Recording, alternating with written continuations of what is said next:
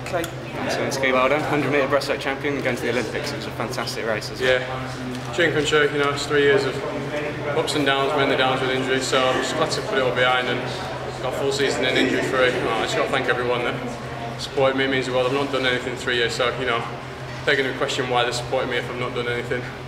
So you know, I'm glad I've just been able to thank them with that swim. It was more for them than for me.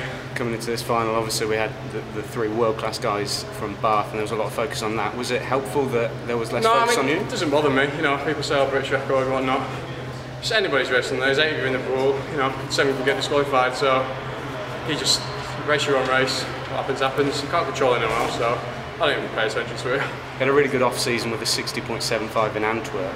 I mean, did that really help your confidence coming into this week? Yeah, a little bit, but I was also, you know, I've naturally, well, part of this season being a very slow in season swimmer, you know, 63s, and I'm thinking, yeah, that's good, especially in hard work. So 6.7, I was thinking, yeah, that's amazing, but although I haven't rested, why am I swimming so quick, you know, when I'm doing hard work and I'm hurting? So it was nice to still drop time, and so if I'd come here and I'd gone 60.8, I'd be pretty annoyed with myself, you know, wonder what I've done wrong, why did tape not work. So you know, there've been a lot more questions to answer then.